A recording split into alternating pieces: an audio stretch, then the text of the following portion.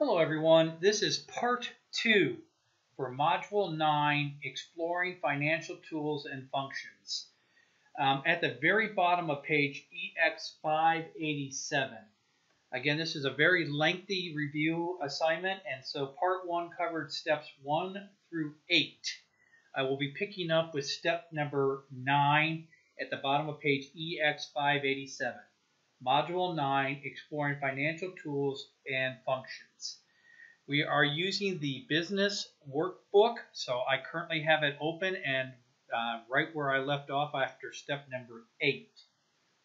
Step number 9, in the profit and loss worksheet, so I want to make sure I go to the right worksheet, profit and loss worksheet, in the range C8 to E8, project the company's income and expenses for the next 5 years by interpolating the year 2 through year 4 revenue, assuming a growth trend. Okay, so I'm going to highlight B8 to F8. I'm going to go to the home ribbon and go to the fill option. I'm going to go to series. I'm going to use growth and trend and click OK. And that will return the answers that I'm looking for. Again, that was fill series. Make sure the series is in a row, because that's of course what it is in row 8. Do a growth and trend. Okay? And that will interpolate the results for years 2 through 4 based on what year 1 was and what year 5 was. That was step number 9. Turning the page then to page EX588, step number 10. In cell F3, enter 20% as the percent cost of marketing. So in F3, I type in 0.20, 20%. And in cell F4, enter 10%, 0.10, as the percent cost of R&D. In the range B9 down to F10, use these percentages to calculate the year 1 through year 5 cost of sales. So let's do that first. So in cell B9, I'm going to do equals B8 times my cost of marketing percentage, which is in F3. Hit enter. Now I'm going to make F3 absolute so that when I copy this formula across, F3 always remains F3 for each one of my calculations. Again, make F3 absolute by putting dollar signs in front of the F and the 3. When I copy that over then, it will continue to use F3 for each of the calculations. Otherwise, it would increase to G3, then H3, then I3, and I would end up getting some error messages. Okay, so that was step 10, and then to continue with step 10, I'm going to calculate the cost of the R&D equals B8 times, this time, F4. Hit enter. Now I'm going to make F4 absolute for the very same reasons that I made F3 absolute in the previous calculation. I copy that across and get my results across. Let's continue. With step 10, it says in the range B11 to F11, it then says to calculate the gross profit by subtracting the cost of market and R&D from the annual projected revenue. So I'm going to do equals B8 minus B9 minus, and I'm going to type in B10 since I'm having it covered up a little bit there, And there's the result. And this one, I don't have to make anything absolute. I can just copy that formula across. And there is my results. And I'm done with step number 10. Step number 11. In the range C14 to F14, interpolate the year 2 through year 5 payroll expenses by assuming the payroll growth of 12% per year. So I'm going to highlight B14 to F14. I'm going to go back up to my home ribbon, fill and series again. This time I'm going to do rows and growth, and I'm going to type in 1. We got to keep the 1 there. 1.12. Okay, so I'm in row 14 to do this. So I'm going to go 1 point, and since it's a growth of 12%, put 1.12. Again, if I just put 0.12, I'm not going to be growing. I've got to grow it, so I take what is currently the value, which is the 1, times 0.12, which is 12%. I click OK, and there are my values. I hope that made sense to you. In cell C15 to F17, extrapolate the other expenses by assuming the growth of 5% per year from the initial year 1 rows. So for this one, I'm going to, so this was for what, C15 to F17. So I'm going to highlight B15 to F15. I'm going to go to the fill series. I'm going to go growth, and this time I'm going to do 1.05. And it fills them in. Repeat the same thing for B16 to F16. Fill, series, growth, 1.05. And then repeat the same thing for B17 to F17. Fill, series, growth, 1.05. Click OK. All right, doing great here so far. Okay, let's continue with step number 11. In the range C18 to F18, calculate the total expenses for years 2 through year 5. All I have to do is copy this formula over, and we have step number 11 completed. Okay, moving on. Step number 12. In the range B21, okay, so we're at B21. We're moving our way down this worksheet. It says, I'm sorry, pause a little bit here. It says calculate the company's initial earnings for each year equal to the gross profit minus total general expenses. So I do equals, my gross profit is B11 minus my total general expenses is B18. I hit enter, and then I can copy this across to year 5. And there we go. All right, let's move on. That was step number 12. Step number 13 then says in the startup plan. So we got to go back to the startup plan worksheet. In the startup plan worksheet, in cell B12, in step B or cell B12, enter 225,000.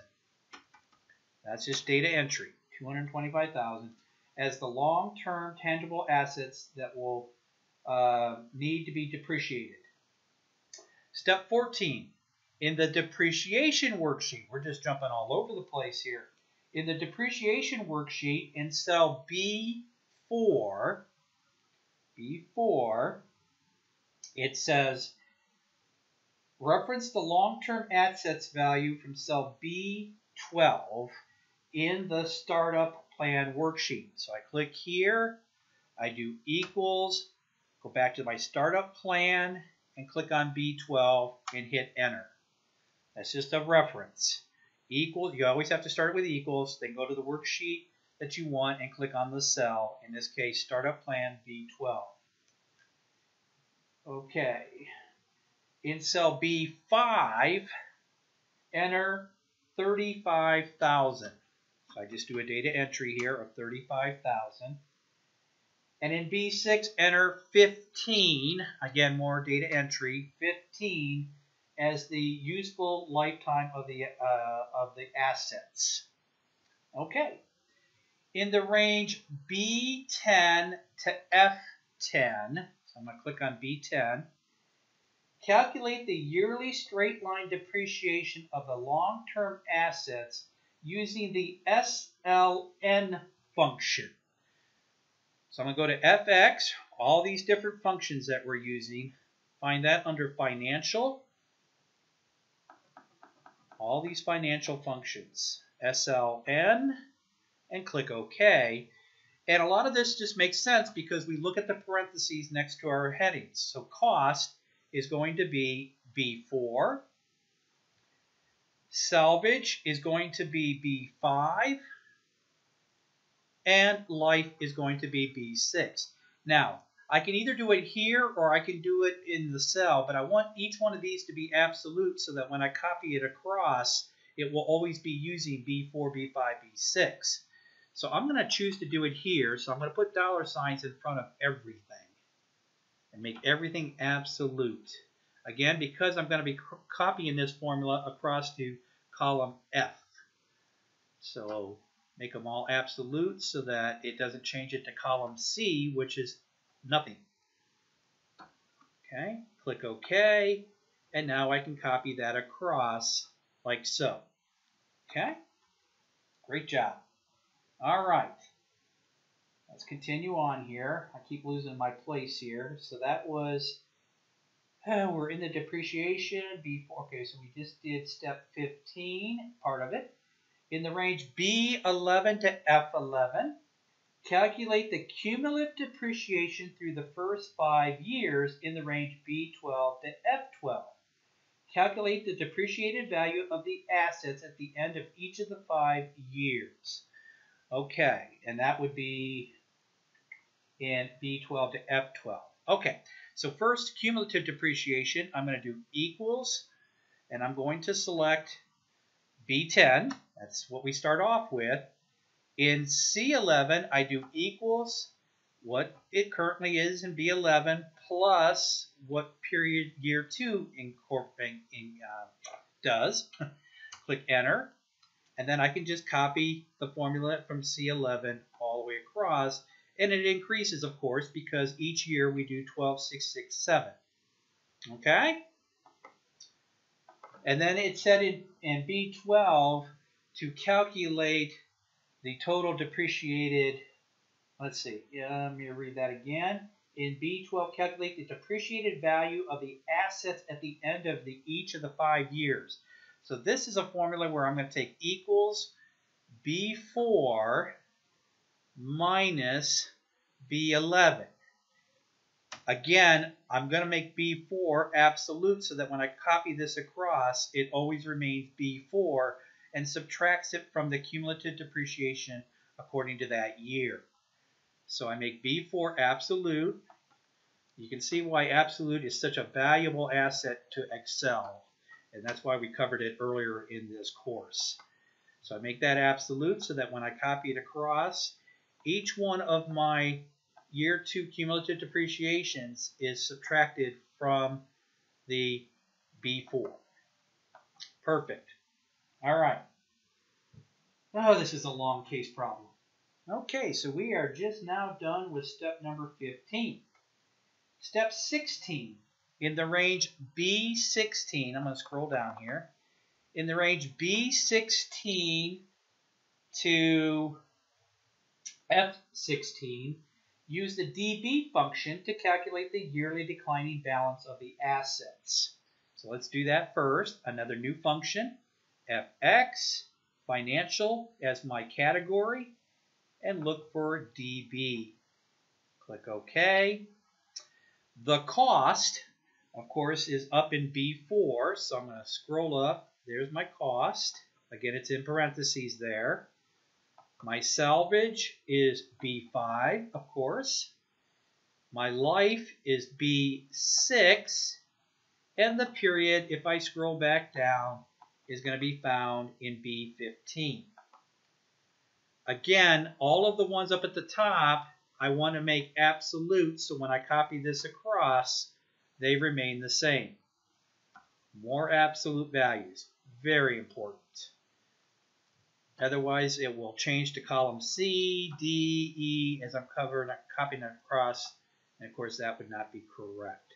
B15, I'm not going to make absolute because I want it to go to C15, D15 for each of the corresponding years. I click OK. I can now copy that across because of the absolute values, and there we go. Okay, so I am on step number 16. In the range B17 to F17, calculate the cumulative depreciation of the assets. Same thing that we kind of did above. Equals first, I take year 1. Then here I take equals year 1 plus year 2. And then I can copy that across. Okay. And then finally, to finish up this particular step, we're going to calculate some stuff in B18. So it says in the range B18 to F18, calculate the depreciated value of the assets at the end of each year. That's going to be equals B4, my long-term asset, minus, and you guessed it, B17. Again, I want to make B4 absolute. Anything way up there, B4, B5, B6, needs to be absolute. And I can copy that across now since I made that absolute. Okay, that is step number 16. Step 17. Moving along here. In the profit and loss worksheet. So let's move on to the profit and loss worksheet. In the range B22 to F22, enter formulas to reference the declining balance depreciation values in the range B16 to F16 of the depreciation worksheet. So I do equals, I go to my depreciation worksheet, and I click on B16. All right? And then I can copy that across. Perfect. That one we're just referencing work that we have already completed. Okay. So I'm on probably row B23. Let's see. Let me read here. So again, I'm on step 17. Calculate the company's operating profit in B23 to F23 range by subtracting the yearly depreciation from the yearly initial earnings. So this is equals B21 minus B22. I'm in the wrong cell. I'm going to be up here. So equals B21 minus B22. Okay? I'm going to copy that across. Very good. Very good. Okay, that was step number 17. 18. In the range B25 to F25, enter formulas for the yearly interest expense that references the cumulative interest payments in the range B56 to F56 of the amortization worksheet. So again, I'm just going to go equals. I'm going to go to the amortization schedule, and I'm going to click on B6. So I'm going to scroll up and find B, is it B6? I'm sorry, let's see. In the range B25 to F25, enter formulas for the yearly interest expense that reference the cumulative interest payments in the range B56 to F56 of the amortization schedule. Okay, so I want to be on the amortization schedule, and I want to do B56. What am I doing? B56, there it is. Okay, my fault. Hit enter, and then I'm going to just copy that across. All right. I feel like we're accomplishing something here. Okay, so that was for row 25. So I'm on step 18. In the range B25 to F25, enter formulas for the yearly interest expense. It references the cumulative interest payments in the range, and it tells me right there, B56 to F56 of the amortization schedule worksheet. Enter the interest expenses as positive values by changing the sign of the value. Okay, so this should have been really a positive 20,002. So what I do is right after the equals, I'm going to click right after the equals, I'm going to put a minus sign to reverse the sign. So it goes from a negative 20,002 to a positive, and then I have to make sure I copy that across. Okay, I didn't read that soon enough. Okay. Enter the interest expenses as positive values by changing the sign. Okay, in the range B26 to F26, calculate the company's pre-tax profit by subtracting the interest expense from the operating profit. So equals, there's my operating profit minus my interest expense, and then I can copy that across. Right. Each step, I feel like I'm getting closer and closer. Okay, so that was calculate. So that was B26 to F26. So that was step 18. Step 19. In cell F5, so I'm going to scroll up and assume tax rate. I'm going to put 0.33 for 33% as the assumed tax rate. In the range B28 to F28, so we're all the way down here, it says use an if function to calculate the company's tax liability for each of the first 5 years, assuming the tax rate in cell F5. If the company okay, here's the test. If the company's pre-tax profit is negative. All right, so I'm going to go to my if statement. That's my test. That's a logical, so I'm going to go to a logical category, and I'm going to go to if.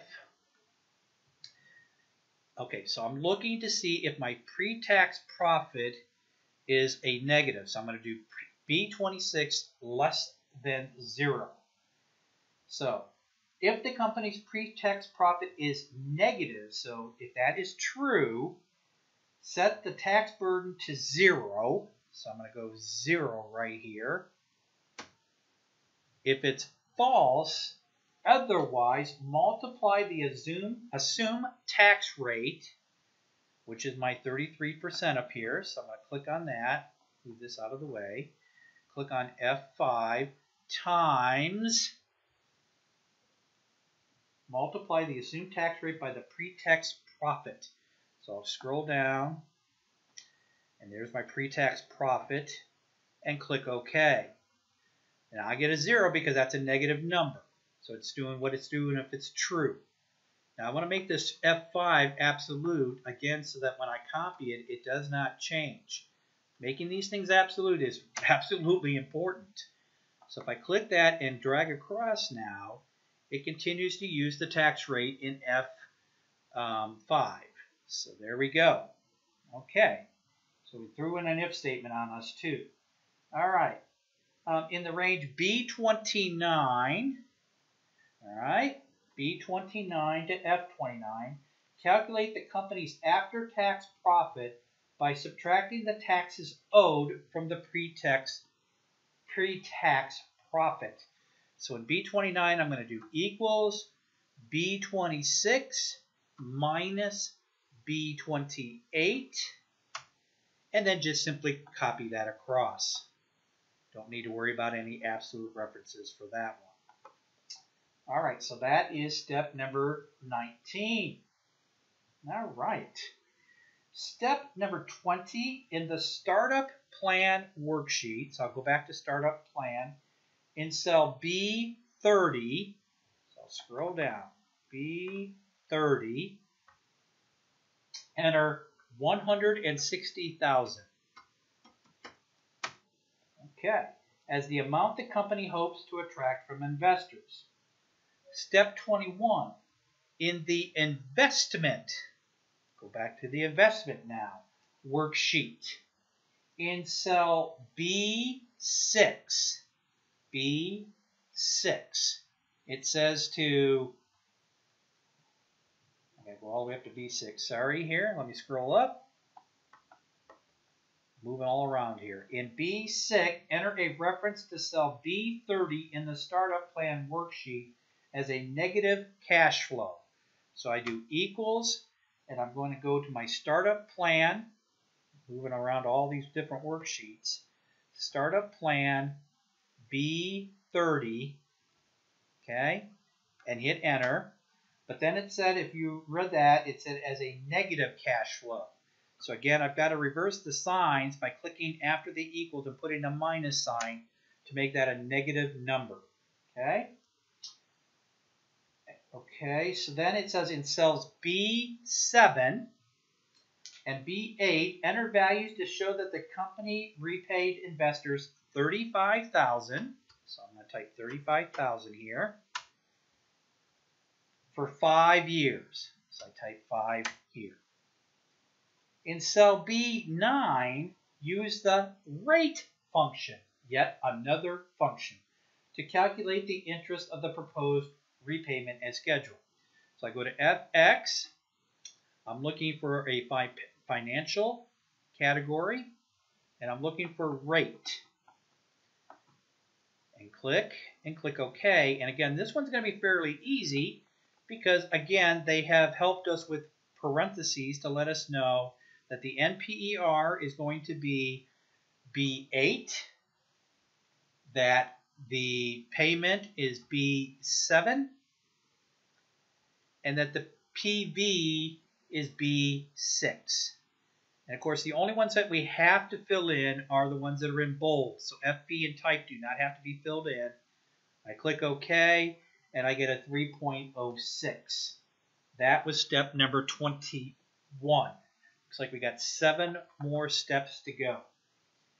In the investment worksheet, did I just do that? I just did that. So that was step 21. So step 22, in the range B12 to F13, enter the annual payment and dividend schedule using cell references to cell B7 to enter the yearly payments and dividends of $4,000 in year 2 and year 3 and $15,000 in year 4 and 5. All right, so what does all that mean? That means that for my payment, I'm going to go equals, and I'm clicking on B7, and I need to make that absolute because I'm going to copy that all the way across to year 5. And I don't want it to change, and I don't want to have to do each one individually. That would be ridiculous. All right, so I'm going to use my fill handle to copy that across. And that does that row. And then for dividends, it reads, so in the range B12 to F13, enter the annual payment and dividend schedule using cell references to cell B7 to enter the yearly payments and dividends of $4,000. Doesn't say anything for year 1, so we leave that one blank. $4,000 for year 2 and year 3. And for year 4 and 5, we do $15,000. So it's just data entry for the appropriate years. Okay. In the range B14 to F14, then we're simply going to do a sum of those two values. So I can use my auto sum key, and then I can copy that across using my fill handle. That fill handle sure helps to copy that formula across. Okay, got all that information. So that one was step number 22. Step 23, in the range B18 to C23, we're going to Determine the payback period and calculate the net cash flow to the investors. So in B18, I'm just going to do equals B6, which is right there. That's my initial investment, my startup. Okay. Year 1 then is simply going to be equals B14. Year 2 is equals C14, excuse me, C14 equals for year 3, D14. Year 4 equals E14. And for B23, it equals F14. Okay. The net cash flow then is going to be the sum, okay, of B18 to B18. Okay. This one, of course, is going to be equals C18 plus B19, the cumulative. And then I can copy that down, and each year will get less and less, of course. There we go. Perfect. That was step number 23. Boy, I'm getting tired. This is a long review exercise. In cell C25,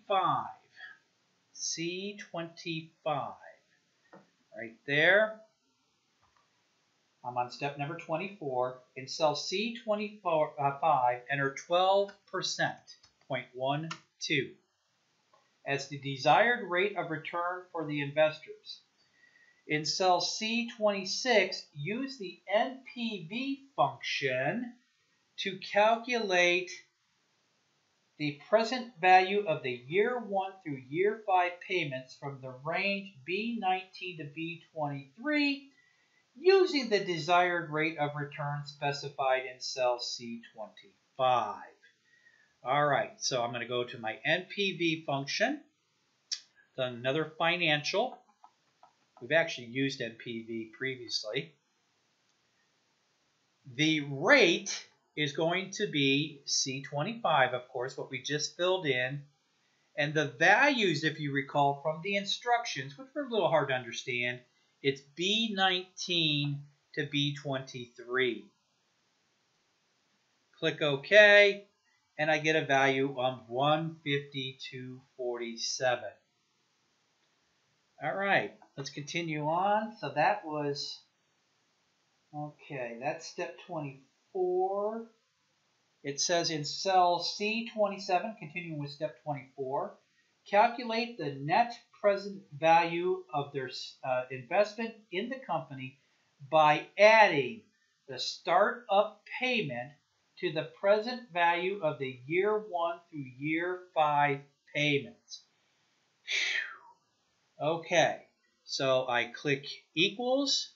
I'm going to do the startup, which is B18, plus, because that's what they told me to do, C26, which we just calculated, and there I get that value. Okay? Step 25, so we are seriously winding down. In cell B28, use the IRR function. How many functions can we possibly do to calculate the interest rate of return of their investment? All right, you can guess it. It's another financial function. These financial functions, my goodness. IRR, the values are going to just simply be B18 to B23. Click OK.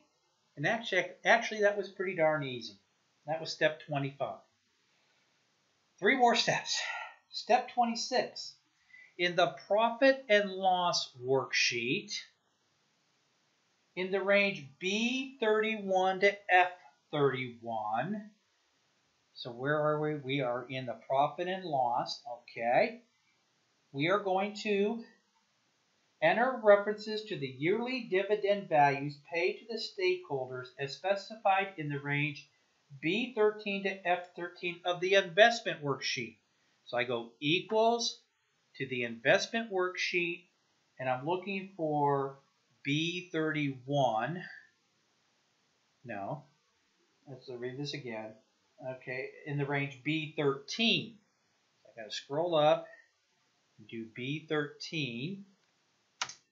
All right, and then I should be able to copy that across, and we get the values that filled in. Continuing on with this, in the range B33 to F33, calculate the company's retained earnings by subtracting the dividends from the after profit. We're going to do equals B29 minus B31, and then we're going to copy that across. Filled in the worksheet.